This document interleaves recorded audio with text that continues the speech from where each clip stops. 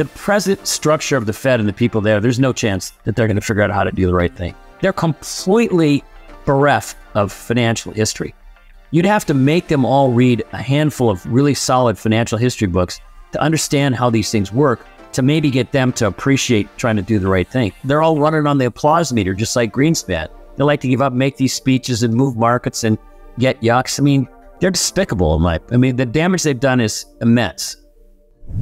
Bill Fleckenstein, founder and president of Fleckenstein Capital. It is so great to welcome you back to the show and great to see you again, Bill. Thanks for taking the time. Well, you say that with such enthusiasm, Julia. It makes me feel good. Well, I mean it. And you were a huge hit when we had you back on in April. And selfishly, I'd love to get you on more often just because you are someone whose name comes up often in guest requests. And so I always know that my audience is going to be thrilled to have you. And a lot has happened since we had you. We had the Fed cut rates last week. We always start with the big picture, more of that macro view where we are today.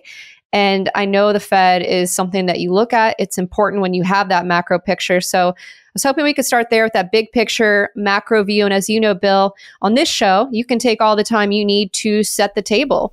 Okay. I can't remember exactly which month it was when we spoke last. April.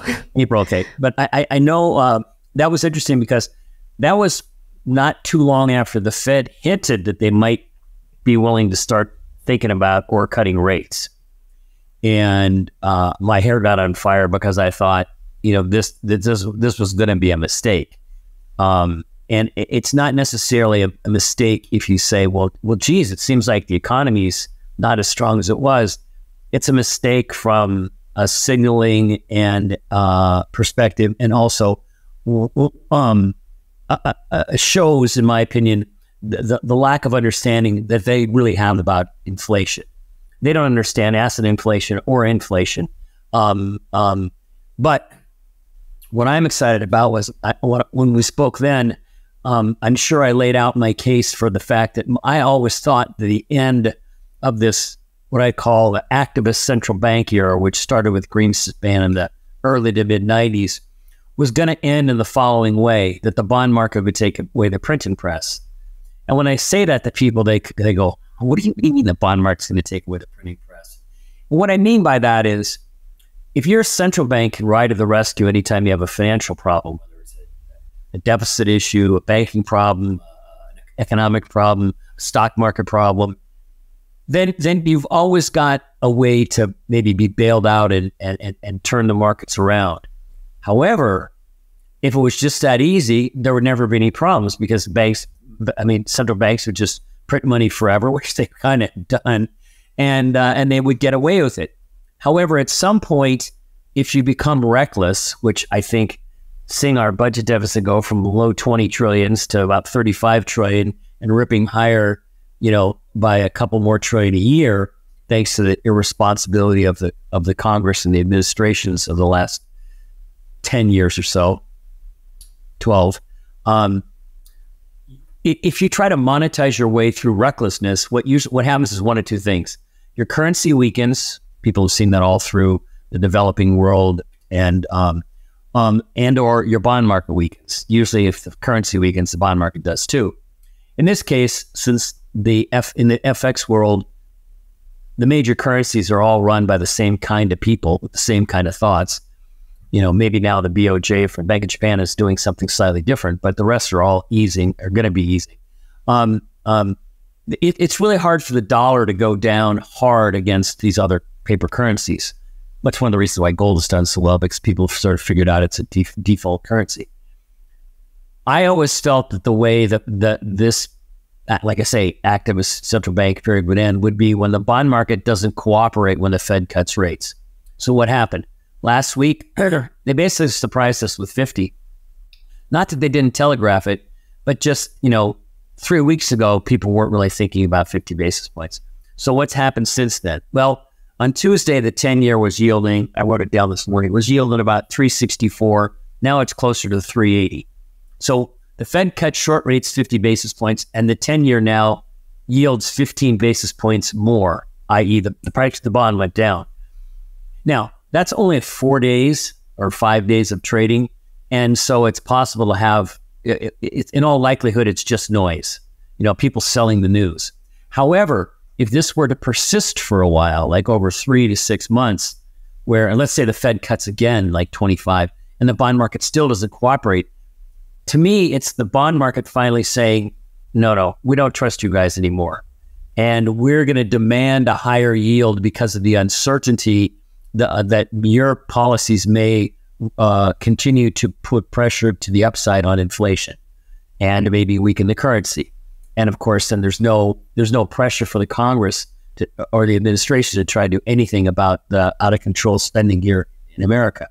So I think we're kind of at a pretty big moment. I don't mean this minute when we sit here. I mean over the next couple of quarters, where we can see if maybe we're at a very big inflection point in terms of central bank's ability to drive markets the way they want to.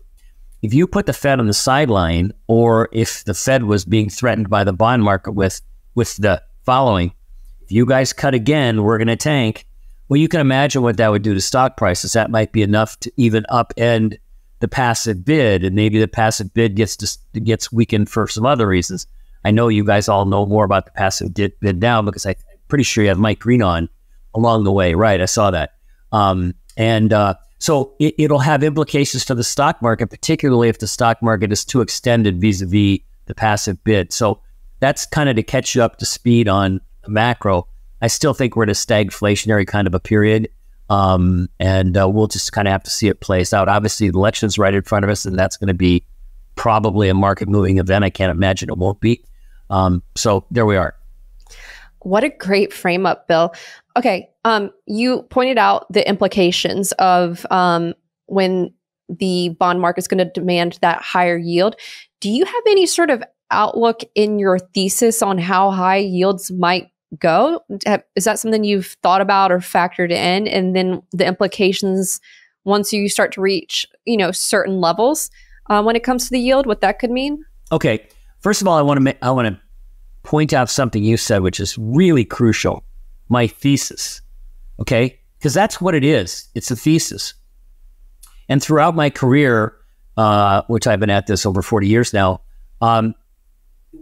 when you're looking for kind of major inflection points, be it in an industry or even a company or a country or map, you develop a thesis. And then you start to see, is the market starting to tell me that that's what's happening?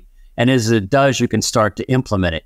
I think for your readers that aren't professional investors and haven't been around a long time, I constantly see people that I know are very smart that I listen to on Twitter. And, they might be wrong for 3 months or 6 months about something.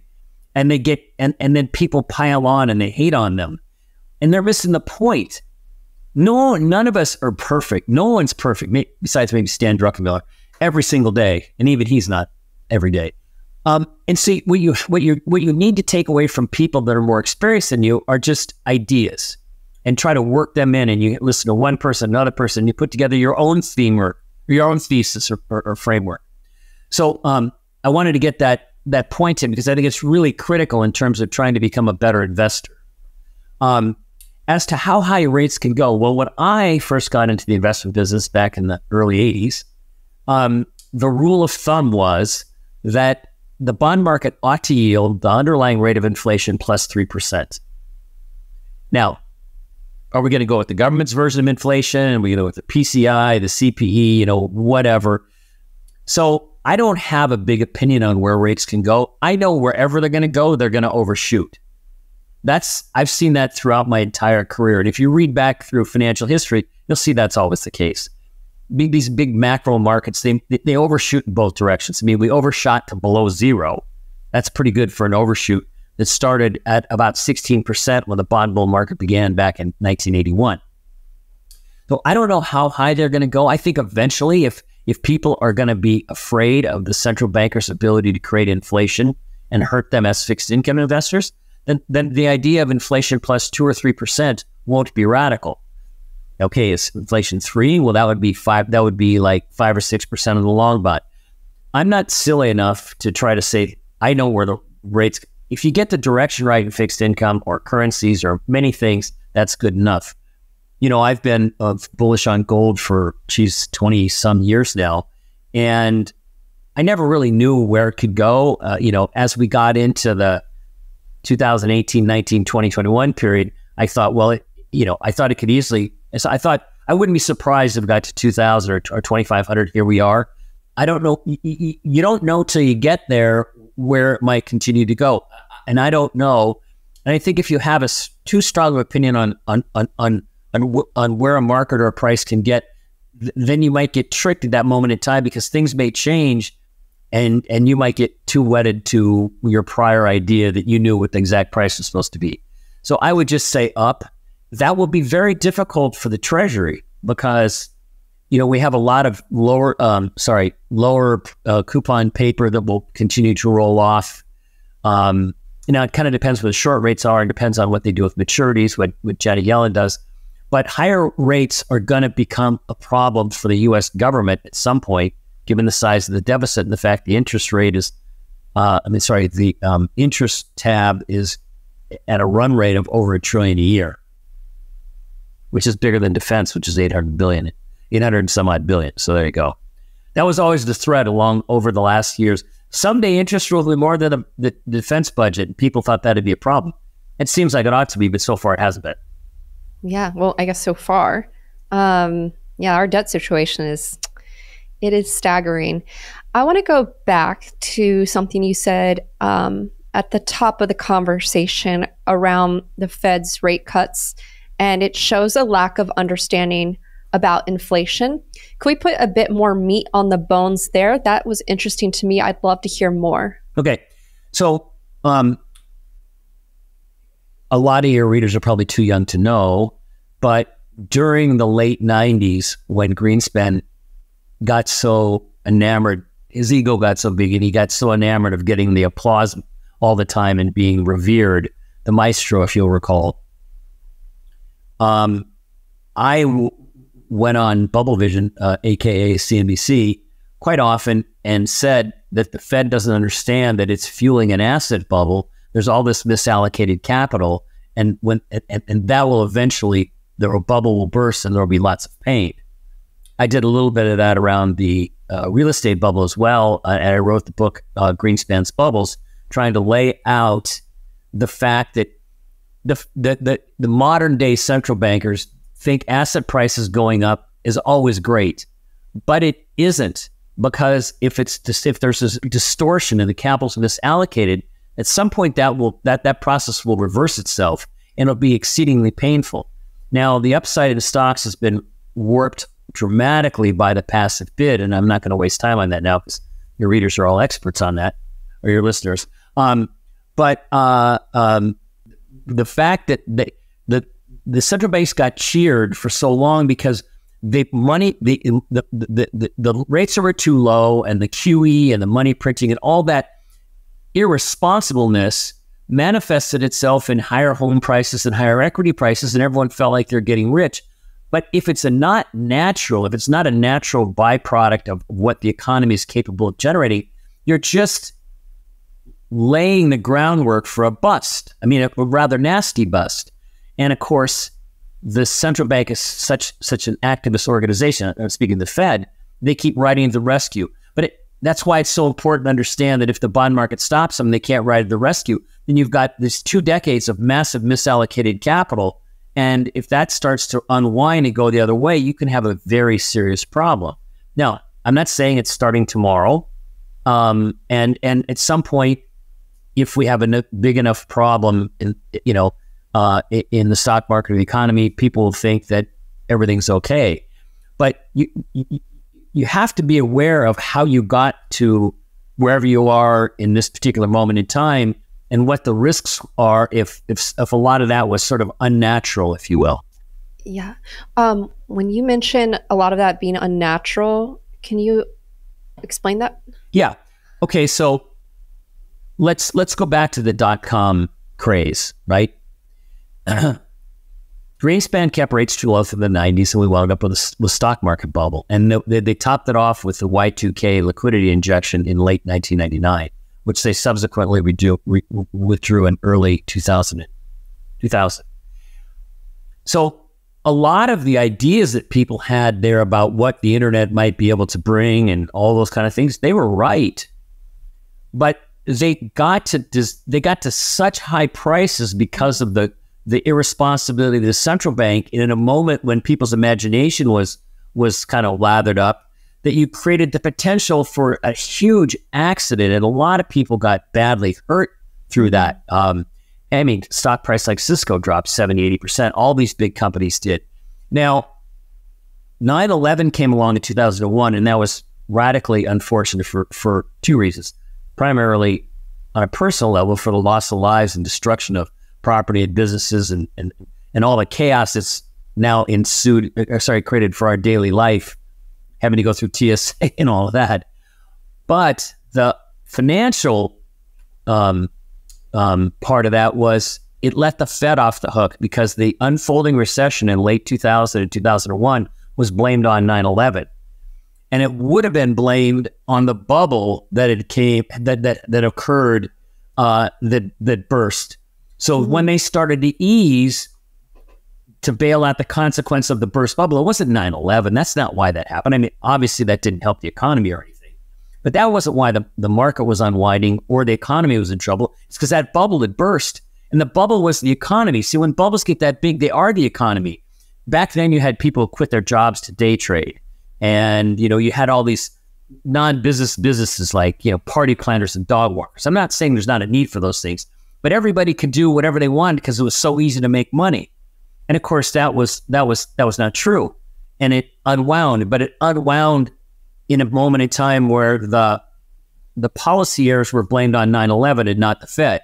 So then the Fed starts cutting, and then they create a real estate bubble with both Bernanke and Greenspan saying you can't have a bubble in real estate because it's not arbitrageable. I'm not making this up. These are quotes. I wrote a book on this topic. So if you look at those past periods, it's hard to see sometimes when you're in something. But if you look at those past periods, you can see that those actions created bigger problems. The housing bubble was so big and so dangerous and so out of control and not policed by the Fed that we almost wiped out the banking system. And we avoided that by all these mass, by QE and TARP and TALF and all these bailout programs. Since then, the QE and all that has tended to go a lot more into equities, although other things have been dragged along. And they've been aided and abetted by the warpage and the passive bid. Well, you combine those two together and stock prices go up like this, but the underlying value might go like this. So there's a lot of room between here and there. Now, that doesn't mean it's going to reverse there immediately, but you have to be aware of what you're dealing with. As Mike Green likes to say, you have to know the rules of the game you're playing, not the game you think you're playing. This episode is brought to you by Public.com. Public.com has just announced its new bond account, offering a 6.6% yield on your investment until 2028 when the first bond matures. Here's why it's interesting. Bond yields have been at their highest levels since 2009. However, the Fed just announced its first rate cut and more are on the table. In fact, current estimates from the CME FedWatch suggest rates may fall as low as 3% by the end of 2025. The good news, investing in a diverse portfolio of corporate and high-yield bonds could lock in today's historically high yields, even if the Fed cuts rates. That's why Public.com created the bond account. It's a new way to invest in bonds and earn a 6.6% yield on your investment for the next 4 to 5 years. Go to public.com/Julia to learn how to lock in a historically high yield on your portfolio. The bond account, only at public.com/Julia. Okay, let me ask you this then, Bill, because you are someone who has spotted bubbles throughout your career. Would it be fair to characterize stocks being in a bubble, or is that a bit too aggressive? Well, I mean, again, this is all made up rules and determinations. I think that we have a bubble is more kind of like the kind of more spread around, if you will, in that it's not concentrated just in one place.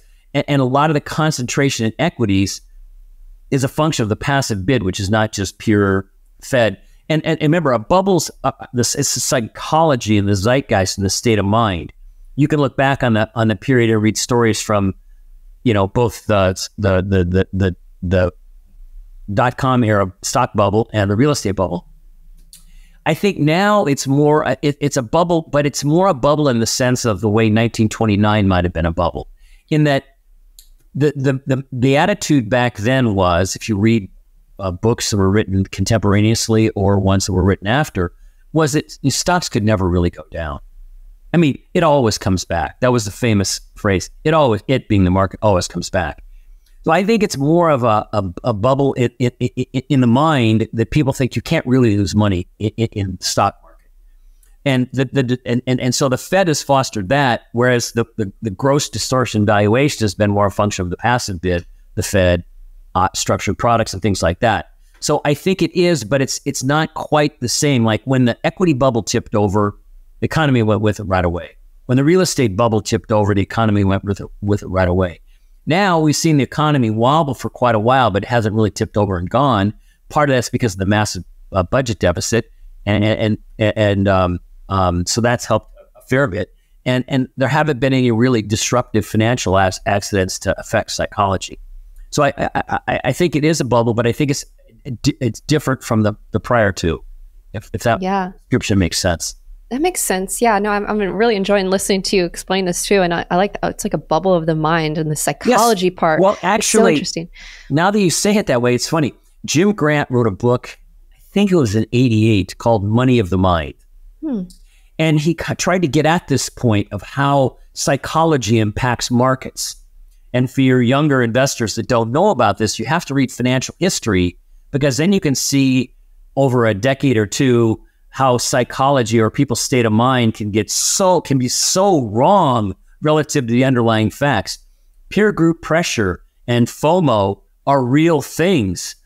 We saw a great example of peer group pressure during the COVID nonsense, where, you could saw people were all, everyone knows what happens. So I'm not going to editorialize on it, but humans are herd animals, and that's what happens. We wind up, gravitating the same sorts of ideas, and nobody wants to be the outlier, as you could see in COVID. It's the same in investing, but you can get a better understanding of how psychology impacts things, because it might be easy to say, well, I don't believe that. But if you go back and read financial history, it's so clear. Yeah. So that was a great observation on your part. Oh, it was. Well, I was listening to you, Bill. I want to go back to the economy. I heard you also say earlier, stagflation is more of that base case outlook, but just looking at the economy today and more of that underlying health of the economy, is it such a healthy economy, especially if we... No, not really. I mean, if you have money and you have assets, it's been way better. If you are earlier in your career, or not lucky enough to go into a company that will provide stock options, or not lucky enough to be a financial operator, like guys like me, the economy's been much worse. If you have to live on a paycheck that's not juiced with options, it's been very difficult. And and people have jobs, but making ends meet is a problem. And you can see that starting to show up in various kinds of credit card data and delayed rents and things like that, foreclosures. So it's not a strong economy, but it's not like feeding on itself, getting weaker as well. We don't have enough rot that's burst into the scene, or we haven't had a financial accident. A lot of times what the financial markets do is they in fact impact psychology. So people think, ooh, something bad's happening, maybe I better be careful. And collectively, if the whole nation does that, then things contract even more. So we haven't had anything to really disrupt the continuity of bullish thought yet. When I heard you say stagflation earlier, okay, so slower growth, higher inflation. I want to hear more on that. And it sounds like this fight against inflation, well, I guess it hasn't been so successful. Inflation is going to continue to be a problem. Here's the problem. When people said transitory, that led other people to think, well, whatever the price hike is, it'll happen and then it'll go away. Mm-hmm. But that's not what happened. What happened was the rate of inflation, I'm going to make a number up, ratcheted up to say 10%. and then it came back to zero. Well, I'm going to distort this for the example, but that meant the rate of increase went to zero after going up 10%. The prices never came down. And so the idiots at the central bank kept saying transitory, transitory, transitory. Yeah, but they don't understand inflation. Just because the rate of increase, a rapid rate of increase might be transitory, doesn't mean what you did to people's purchasing power is transitory, nor, more importantly, what that did to their state of mind and their expectations for the future. I used to talk about this a lot before psychology changed in the last couple of years. In the 2021 period when rates were zero or below zero, I kept saying people that were underestimating or didn't understand the power of the perception that people have and how that impacts what they do. So now the Fed's basically declared victory as though inflation is going to stay at their magic 2% number. But here, that's adding 2% on top of what's already happened. And in my opinion, there's a decent chance, depending on how the economy bounces around, that somewhere down the road, that two number will be 3 or 4 or whatever.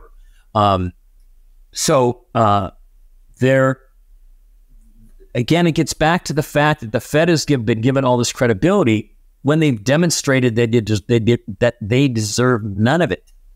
They haven't understood any phenomenon of the last 25 years.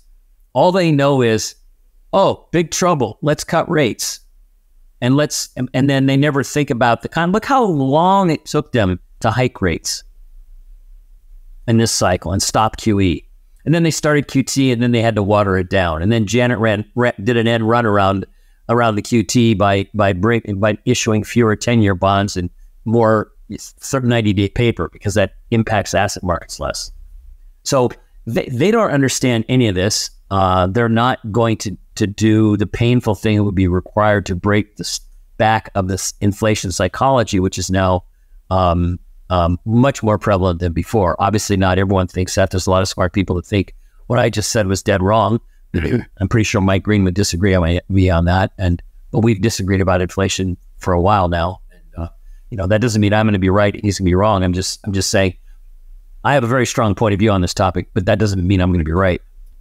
Well, that's the thing that's so great about, hosting this channel is I get to hear so many different viewpoints and opinions and theses. And let me ask you this. The Fed losing credibility. This is a theme I've heard from many, many guests. So you're definitely not alone.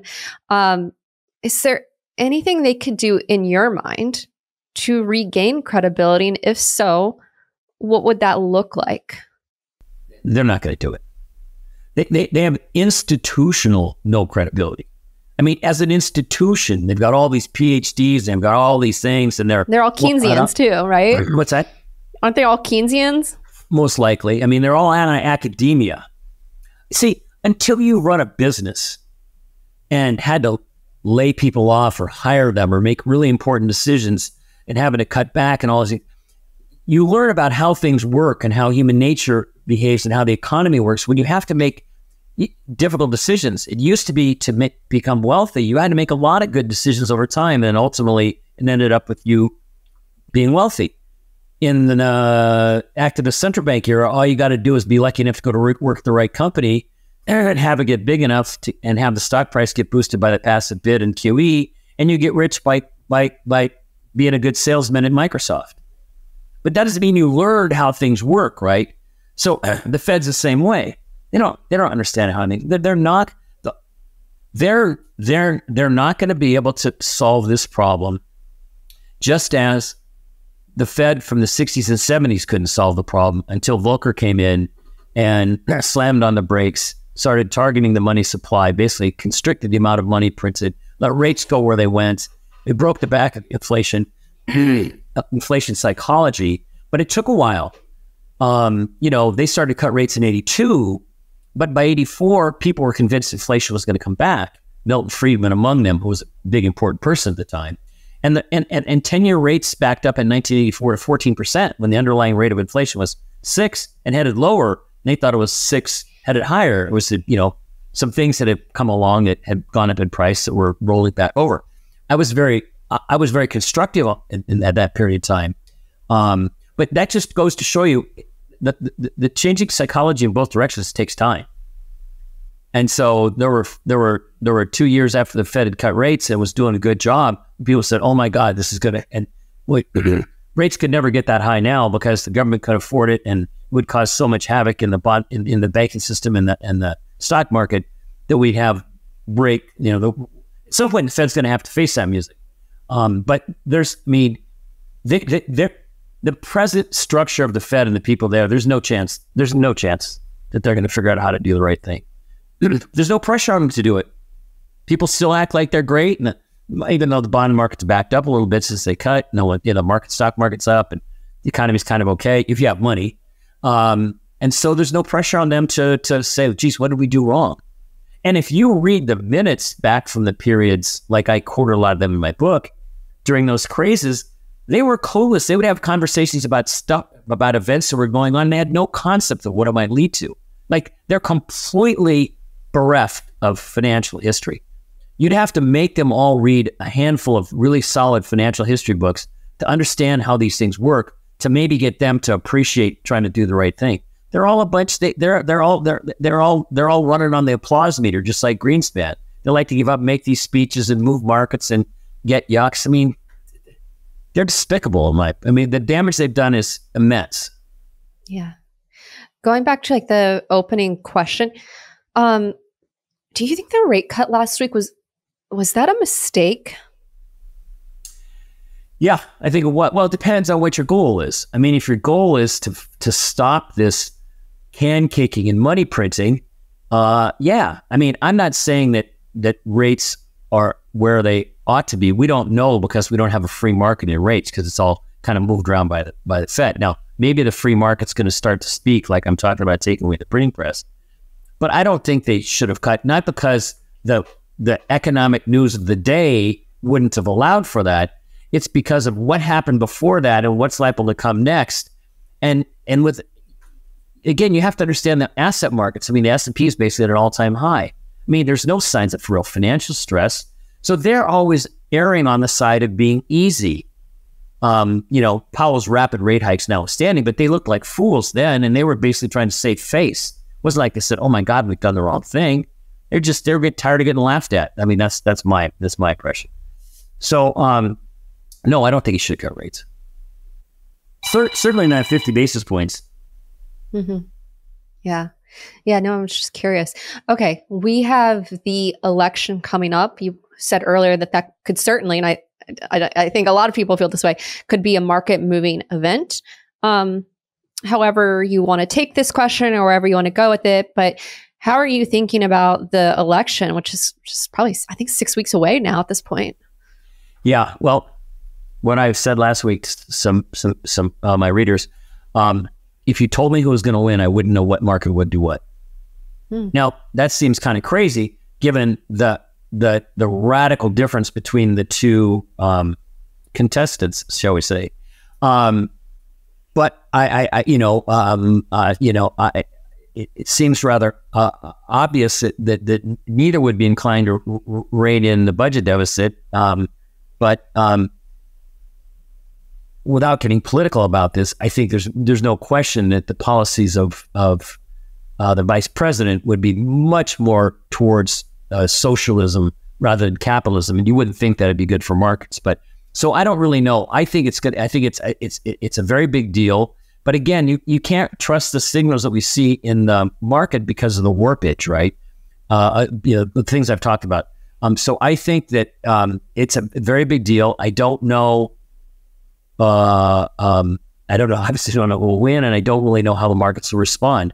I think there's a chance it could be perceived negatively because whichever side loses is going to be really unhappy, and there's going to be all kind of acrimony, just like there was when Trump won in 2016, when he lost in 2020. Both sides, have done a fair amount of yelling about. So I think it's going to be a very distressing period in, from a societal standpoint, and that could spill over to the markets, particularly if it's close. If one side wins big, that might be a little bit better in terms of society, but I don't really know. Yeah. I don't. None of us do as well. Another topic you brought up earlier, but gold has done quite well. Well, maybe I'll just ask you this, because I know you like gold and it has done well. It's north of 2,600 today. It's a very popular topic on this channel. A lot of folks want to know about it. I know you like gold. How are you thinking about positioning? Is there any color you could give us on, like, what do you like right now? What do you dislike? How are you thinking about? Obviously gold's done a lot better. It's done quite well since we spoke in April. I think the pressures to the upside for the reasons I've already described. Americans still aren't really involved. American investors, the strength of gold has been central banks, Asia, China, and India, and so we haven't really done much as investors. So that wave comes along and pushes it a lot higher. I mean, it's. So I think the pressures to the upside, I don't know where it can go price wise. I think if it was to have a strong pullback, I think it would be bought aggressively. So I don't think it's done going up. I have a handful of mining companies that I like that mostly done pretty well. So I think there's still pressure to the upside. At some point down the road, hopefully, if I'm right about my thesis, somewhere down the road, it'll make sense to sell gold-oriented positions and buy fixed income, because people will have their faith in gold and they'll have no faith in the central bank, and then I'll want to swap ideas. So when the bond market finally decides it doesn't distrust the Fed, then I'm interested in buying bonds, and I will be willing to let go of some gold-oriented positions. Got it. I'm going to come back to that as well. Okay, so a couple of other things that have happened since we last had you on that I'm just pretty keen to get your take on. We had the Japanese yen carry trade unwind. When was that? August now, 6 weeks ago-ish? Something around that. I think it was in July, but it might have been July. Time flies. I can't even place the time, but several weeks ago at this point. I want to get your take on the carry trade unwind. Is that a taste of what's to come, or is that just kind of settled and not? And no, there's going to be continued pressure to the upside on the yen, because the Japanese society at the margin, sold yen, bought dollars, and bought stocks or bonds and other different things like that. So where we had the hot money that was in the yen carry trade, the bulk of that probably got blown up because the size of the move in the FX was so huge. There will be an undertow on creating pressure on the upside to the yen. So I think the yen is headed higher versus the dollar. I don't know that as that happens, there necessarily has to be more blowups along the way. I think you probably got a lot of the hot money on that last big swoon because the way asset prices move too. So I think the yen is positioned to do well against the dollar. I don't know that it has to bring lots of turmoil. It might, but I don't see any reason why it absolutely has to. What about more of your outlook on the dollar? Well, as I said earlier, all the central banks are kind of at the same flavor and the same level of their responsibility. So I think that there's no really sound currency. The yen is going to be the closest that comes to that for a while. So I think the dollar will be weak simply because it's been strong. And I don't know, the election, whoever wins, people may decide to look at the dollar differently one way or the other. I don't know. So, but I think the pressure will be on the dollar to the downside. Although I think there'll be more pressure on the downside of the dollar versus goods and services than there necessarily will be against other pieces of colored paper. And that's why gold is the king of all currency. I think I wrote down that earlier. Right. I mean, people can see why. I mean, because they can't print it. I mean, nobody knows the exact price of where interest rates or currency should trade, but we've seen the feebleness of the central bankers, and they can't print gold, and so now gold is that's why gold's done so well, is because you're starting to see the lack of trust in central banks. Okay, if I don't ask you this, the commenters will definitely point it out. Silver, do you have a take there? Yeah, I think silver's a volatile version of gold. And when the American public decides, hey, we need to get involved in this gold trade, it's working, they'll probably come for silver because they'll say, well, geez, gold's $2,600 an ounce. Silver's only 30. And, I could buy more of that. And so silver will run when the public gets interested. And I think silver will go to a big price. I don't know what it's going to be, because silver trades way different than gold. And it's really can be really quite squirrely. I mean, so I think it percentage wise from here, at some point, silver's going to go up a lot more than gold. Mm-hmm. One of the things I really have enjoyed about this conversation is how you were explaining the thesis you have and the importance of building that framework and thesis as an investor. And so I imagine, Bill, there are things that you consider or factor into a thesis that could alter it or change it. What would those be for you?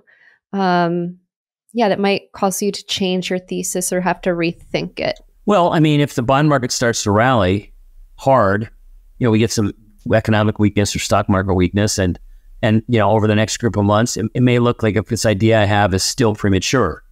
So I'm not wedded to it because I don't have enough. It's a thesis. I don't see enough corroborating information. So if the markets, various different markets, don't corroborate the things you think should happen based on your theory or thesis, then you have to start saying, well, maybe I'm wrong, or maybe it's too early, or maybe it's not right. I mean, you're happening to catch me in a moment where it seems to be working.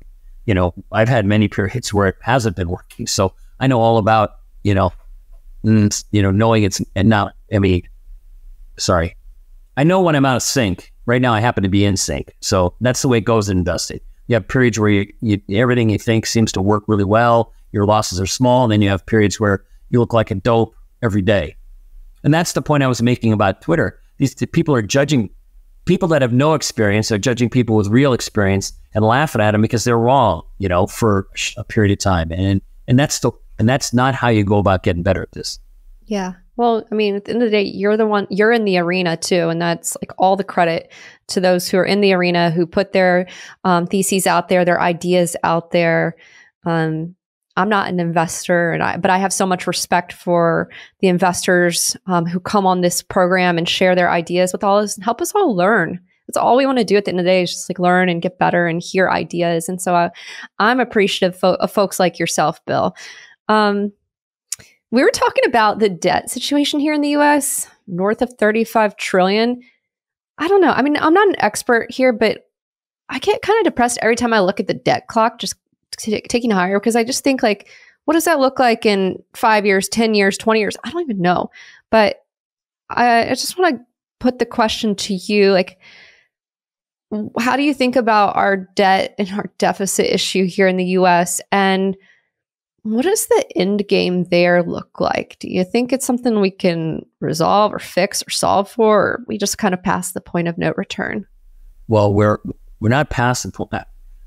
I'm not sure where the point of no return is. We could be well past it.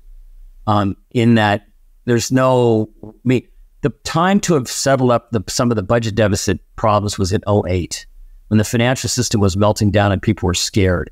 And you could have gone and said, okay, we're gonna means test Social Security or something like that.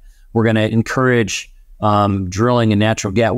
We could have come up with policies and budget cuts, maybe affect the tax code so real estate people couldn't swap without paying taxes. Gore everyone's ox a little bit. That opportunity came and went. So I'll let your imagination run wild as to how bad things have to get before they're actually going to do something about the budget deficit. They will not do anything until there's serious pain and concern. When will that be? I don't know. I mean, the first thing they may do is try yield curve control. I mean, it seems crazy, but it's been done in the past, and Japan just got done doing it, so they might try that. I don't know. It's going to take real pain, real fear to get anyone to get even close. I mean, when you look at how inept the Congress is on both sides, you just have to. I mean, they can't even agree to. I don't want to get into the politics of the border stuff, but you can just imagine how difficult it's going to be to get them to address the budget deficit. So things are going to have to get much worse, and it's going to be very painful. I don't know when it's going to come about and exactly how we'll get there. I just know we will get there. Yeah. Well, I have to say, I've really enjoyed having you back on. I want to give you the final few minutes here. You could take as much time as you'd like to leave the audience with some parting thoughts. Could be something that we didn't bring up in this conversation, or even something that you want to revisit. And again, you can take as much time as you need. The floor is all yours, Bill. Yeah, I think the most useful thing that we really talked about, something I have never really talked about before, and that is the idea of coming up with a thesis or a theory about what you think might happen, whether at a company level or industry level or macro level, and then trying to wait to see till you start to get confirmation in various ways that you're right, and also how to go about extracting information from other people. Like I talked about how, there's a lot of smart people on Twitter, for instance, or on YouTube, and you have the way to get the most out of them is to realize that this is food for thought. If you think some guy's going to give you an idea, and you're always going to be able to get somebody's idea and buy it and make it work, or short it and make it work, you're crazy. You have to learn how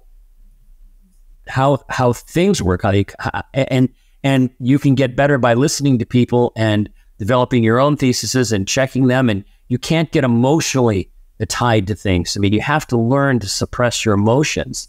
I mean, I've had horrible periods, right? And you just gotta fight your way through them. Similarly, you can't get euphoric.